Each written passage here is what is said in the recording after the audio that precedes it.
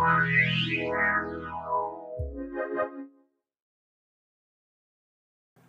everyone, welcome to Apti Plus Academy for Civil Services. This is a video on daily news and editorial analysis, which I'll be covering from the Hindu and Indian Express.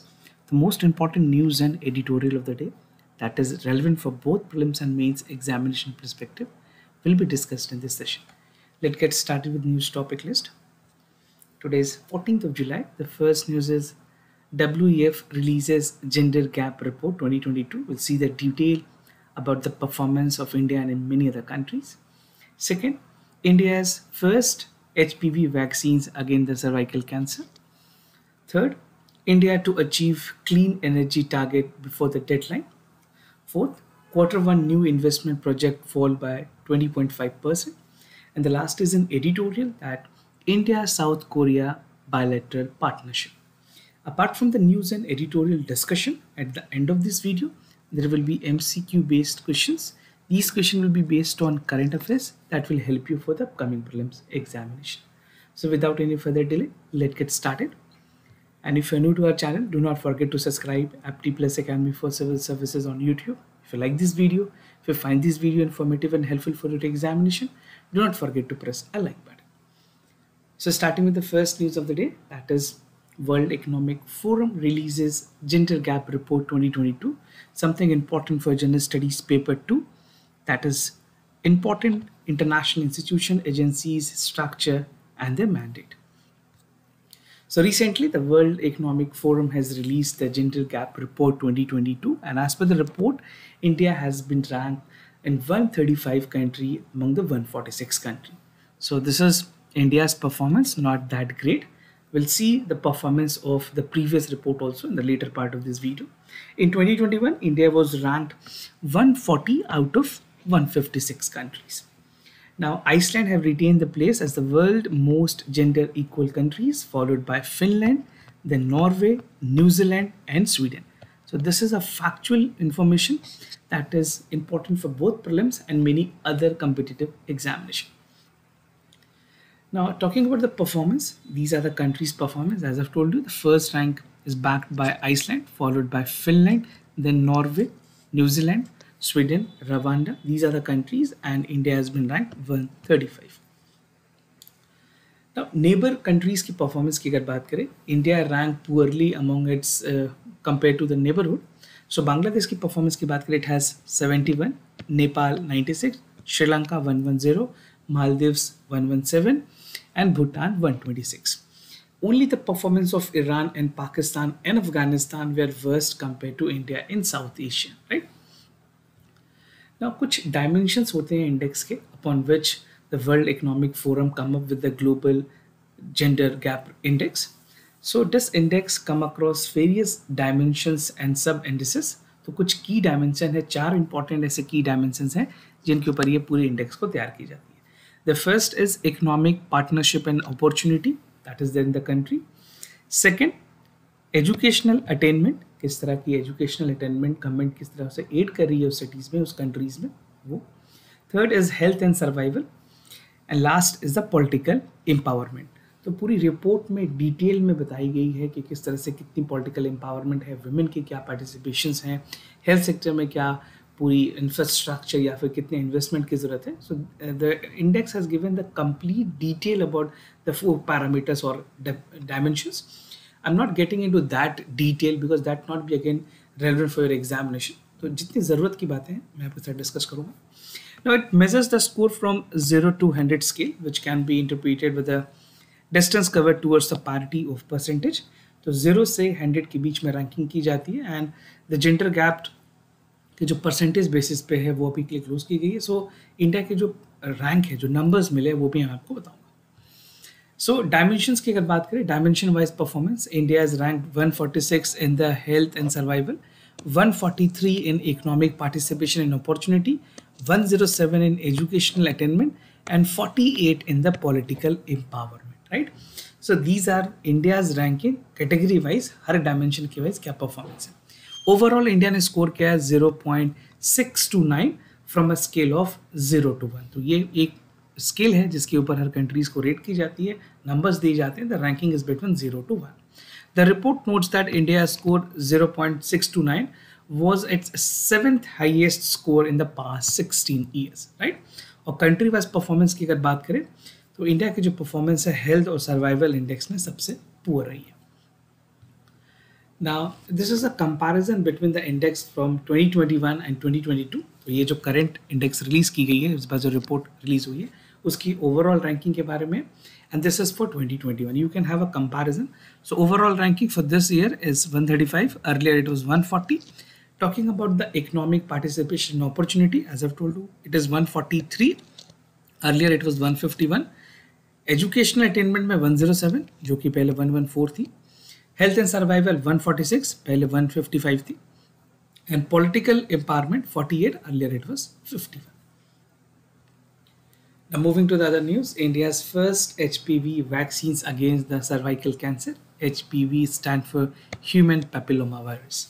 So this is important for General Studies paper 2 under the topic issues related to development and management of health. So Serum Institute of India, basically India's largest drug manufacturer, they have built a vaccines. They have created a vaccine known as Seravac. Recently received the approval from the Drug Control General of India for the market authorization.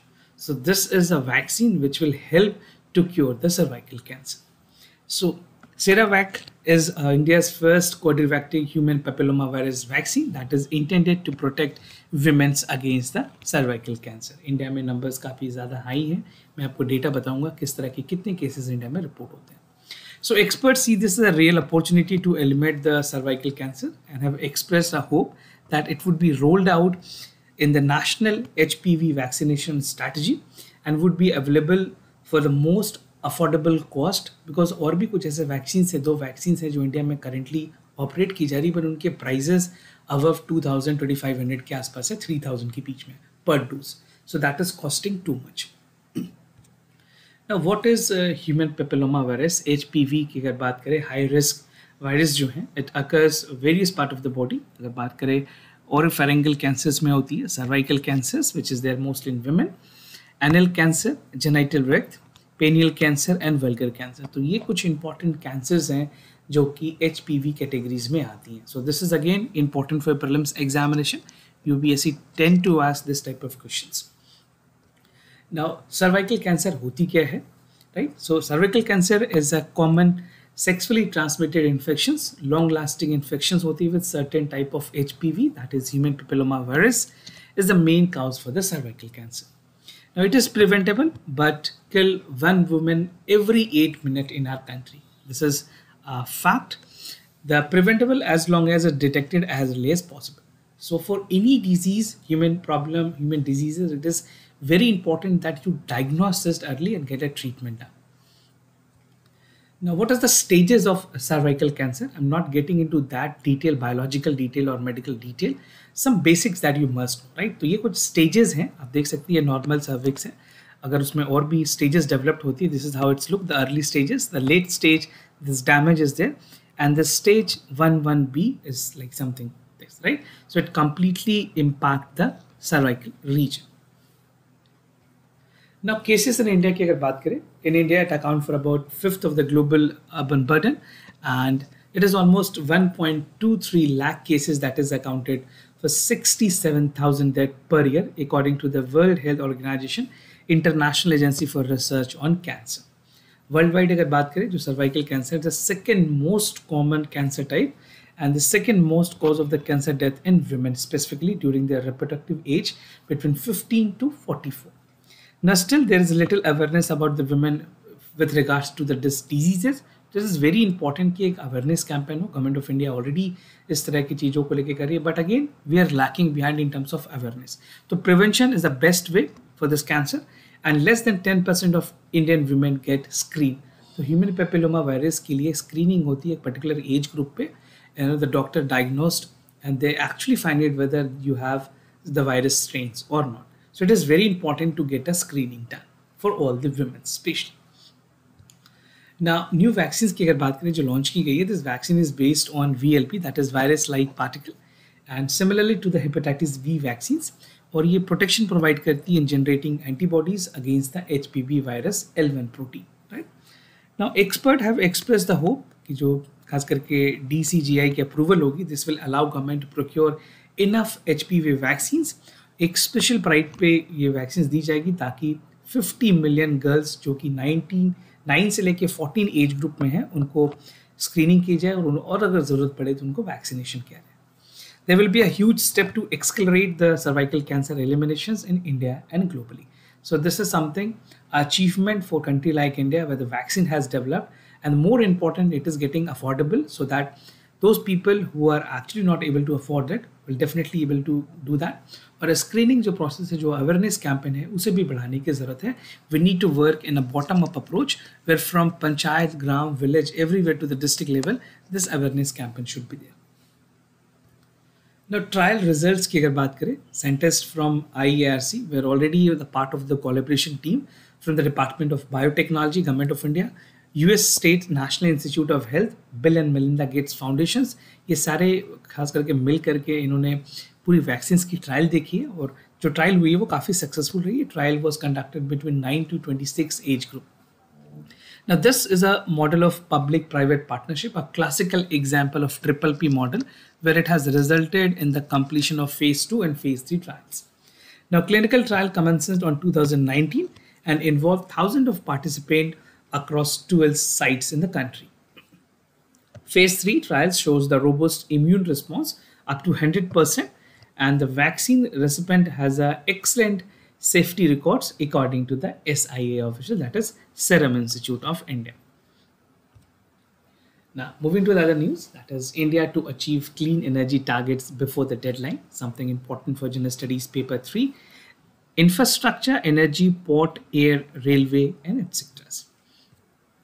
Ministry of Power and Renewable Energy has said that India will achieve the target of 50% share of energy consumptions from the non-fossil fuel, that is the 500 gigawatts renewable energy capacity by 2030.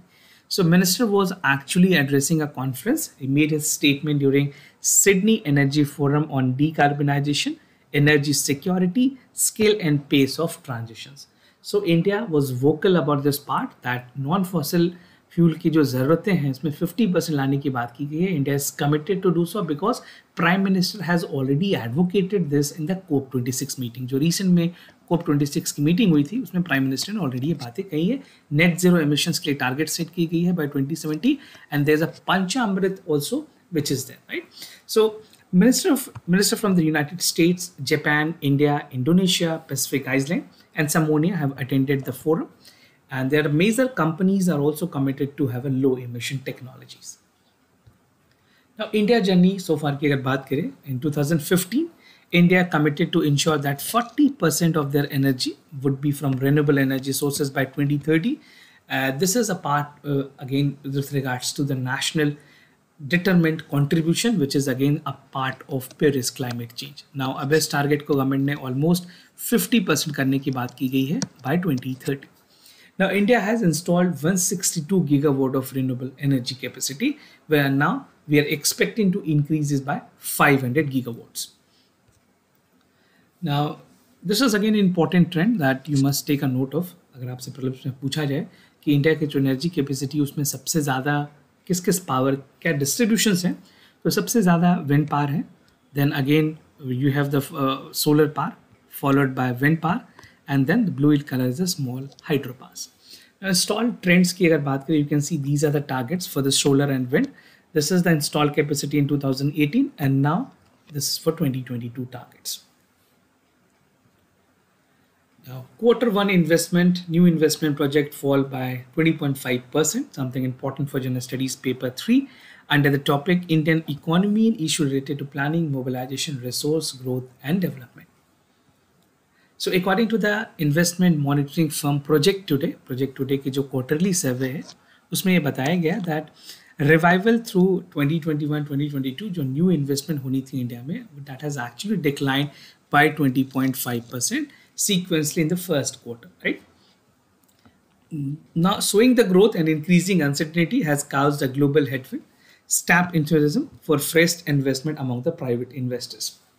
So the investors are even reluctant to invest. India as a recovery economy post COVID-19, तो तो बहुत सारे और ऐसे challenges हैं जिनको address करने की ज़रूरत है। Now, manufacturing और infrastructure sectors की अगर बात करें, manufacturing and infrastructure sector has led the revival for the fresh capital investment last year, जहाँ पे शार्प फॉल देखी गई थी इन्वेस्टमेंट में। रियल स्टेट सेक्टर वो hugely impacted because of the man power crunch and many other challenges, right. Private investment की बात करें, 31% क्वार्टर में फॉल की गई है। Foreign investment has also seen a drop of 59%. This is again one of the reason for the low participations. The central government and public sector investment has recorded a marginal rise of 1.62% over the preceding quarters. Now the capex plan were almost fell by 7%. Fresh investment in manufacturing has dipped by 26.4% in quarter one. That is noticeable fall in the sector, which include textile, basic chemicals, cements and metals. तो ये कुछ ऐसे sectors हैं जहाँ पे ज़्यादा गिरावट देखी गई है. So if you're writing in mains paper, make sure you highlight and underline this, that textile, basic chemicals, cements and metal has seen a decrease. Now, कुछ और sectors की अगर बात करें, investment in electronics, automobiles that continued to grow at the last year pace. Mining and electricity investment grew a robust of 46.4% and 84% respectively. But fresh outlay की अगर बात करें, infrastructure, services, utilities has fell by 32.4%. And investment in transport sector has again show a sharp fall. So ये भी कुछ sectors हैं जहाँ पे decrease देखी गई है. Comparatively, mining or electricity ठीक है. Now this is a graph that will help you understand about the performances. You can see first is the ownership, the percentage change, then the sector and the change. So you can pause this video, you can just check out the details. Although this data might not be relevant for you, but आपको पता होना चाहिए कि किस trend में क्या increasing order पे है और क्या decreasing orders पे है. Now moving to the editorial of the day, that is scale up India-South Korea bilateral partnership, something important for General Studies paper 2, bilateral regional grouping and agreement involving India's and affecting India's interest. So the editorial focuses upon India and South Korea future trade relations और कुछ 5 important subheads हैं जिसके अंदर मैं आपको समझाऊंगा how this editorial is moving. The first is new government in South Korea, India-South Korea trade relations, defence industries corporations, Indo Pacific की क्या आउटलुक होगी साउथ कोरिया के साथ, and the way forward. So during the past 5 years, India and South Korea have experienced a considerable divergence in their respective national objectives. दोनों country की priority और objectives काफ़ी अलग थी, and even the trade between these two countries was not that established, right? So there was a clear drift by South Korea away from the multilateral security initiatives that started by the United States, also known as Quad. तो यहाँ पे US, Australia, India और Japan ने मिलकर काम किया, and India has been actively participating in this, but we have seen the reluctancy from the South Korean countries. The new government in South Korea, अभी recent में नए कोरियन प्रेसिडेंट को appoint किया गया, and this is something considered to be a paradigm shift in the South Korean foreign security policies. And the new president has proposed that South Korea should step up to become a global pivotal state, anchored with liberal values and rule-based order, and even they are inclined to trade with India to a larger extent. Now, South Korea new willingness to become the global pivotal states and play an active role in the regional affairs, जहाँ पे ये कोशिश की जाएगी कि multi level जो opportunities हैं, multiple opportunities को एक्सप्लोर किया जाए, मल्टी डायमेंशनल लेवल पे इंडिया और कोरिया के जो पार्टनरशिप है उनको और स्ट्रेंथन किया जाए और बूस्ट किया जाए. Now, India and South Korea trade की अगर बात करें, in the last few years, India and South Korea have faced serious blockage in terms of their economic ties, which I've told you in the beginning. Now, trade की अगर बात करें, two countries have a sluggish and there was no major inflows of the South Korean investment in India. तो बहुत बड़ी कोई investment South Korea की तरफ से नहीं की गई थी. And India and South Korea were also trying to upgrade their comprehensive economic partnership agreement, also known as KEPA, to upgrade, but they have not availed the benefit. अब next जो government हुई है, इस बार जो current government form हुई है, they will be looking forward for the comprehensive economic partnership agreement. Now, the emerging strategic alignment is creating new convergence and capabilities, जहाँ पे synergy create की जाएगी ताकि economic cooperations बढ़ाए जाएं, और कुछ specific sectors highlight किए गए हैं which include public health, green growth, digital connectivity, trade and among others. So make sure to highlight this. So these are some of the priority areas that were there between India and South Korea. Now, defense industrial corporations की अगर बात करें, in 2020, India and South Korea signed a roadmap for the defense industrial cooperation between Republic of India and Republic of Korea. However, due to lack of political and strategic alignment, this did not come into effect or further progress be halted पे थी. Now, advanced defense technology and modern combat system has a new domain for the next level of defense cooperations between two countries, that is India and South Korea. तो अब जब bilateral meeting start होंगी तो उसमें defence पे भी खासा जोर दिया जाएगा ताकि जो भी चीज़ें हॉल्ट है, जो भी पोस्ट रह गई है, this should be taken a leap and even it should boost in terms of defence industries corporation और manufacturing. Now, Indo-Pacific outlook, this is an important segment. Suppose if you're writing in mains paper, अगर आप IR के question attempt कर रहे हैं and if you have a optional of PSIR, उसमें अगर सवाल आए तो आप ये Indo-Pacific का एंगल ज़रूर बताएंगे वहाँ पे, that how it is going to help. So, South Korea participation in additional maritime security activities to Indian oceans and such as annual Malabar exercise with port countries will further strengthen the naval footprint in the Indo-Pacific region. तो इस reason में south Korea की participation काफ़ी अहम होगी. And the shift in south Korea policy will enable strong India towards south Korea. Japan की जो defence policy coordinated है that could effectively forge the new regional security policies. Now coming to the way forward, the time has come for India and South Korea for a bilateral partnership to be strategically scaled up, and it should be politically, diplomatically, security domain level पे काम करने की ज़रूरत है. With South Korea emerging as a leader for critical technology, cyber security, cyber capacity building में, ये ऐसे countries हैं जिन्होंने काफ़ी ज़्यादा काम किया हुआ है. तो outer space, space situation awareness, ये सारी चीज़ों में इंडिया के साथ कोलैबोरेशन काफ़ी हद तक मददगार साबित होगी.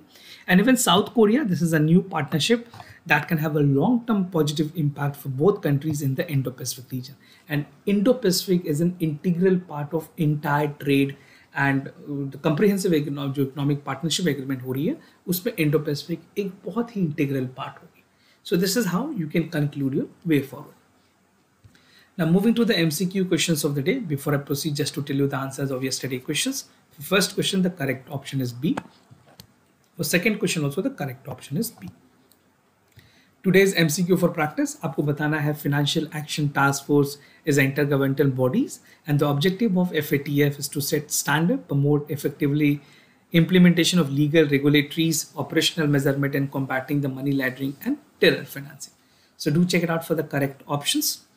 Second question of the day, comprehensive economic partnership agreement recently India ने साइन किया है किसके बीच में? India Mauritius, India Sri Lanka, India Japan और India Maldives. So do check it out for the correct options. These type of questions become relevant for UPSC prelims examination and even for many other competitive examination. So this was all about for the daily news and editorial analysis followed by the MCQ questions. If you have any other concern, you can let me know. I'll be more than happy to assist you. For time being, I'm signing off. Thank you so much for watching this video.